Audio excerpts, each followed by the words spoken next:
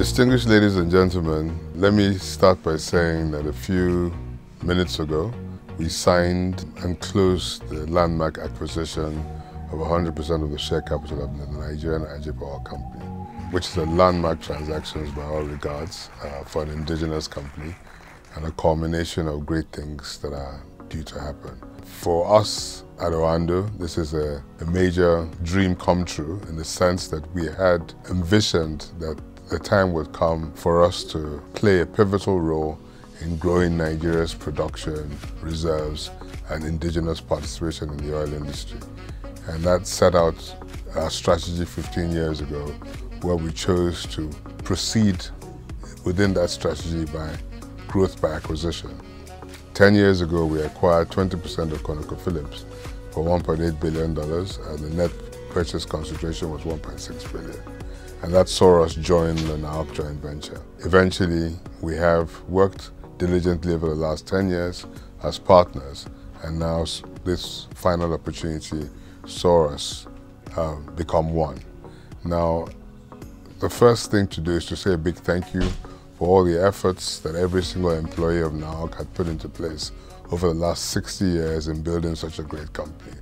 Indeed, our existence and our future success will be determined by our capacity to fuse the drive that comes out of Oando with the platform that has been so diligently produced and provided by the great work each and every one of you has done from NAOC.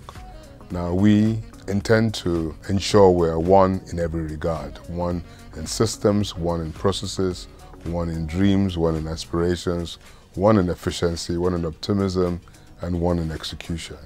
And we really look forward to the opportunity of proving this, of proving that a wholly owned, 100% owned Nigerian indigenous major would be able to chart the way and the future of how our oil industry has to progress towards.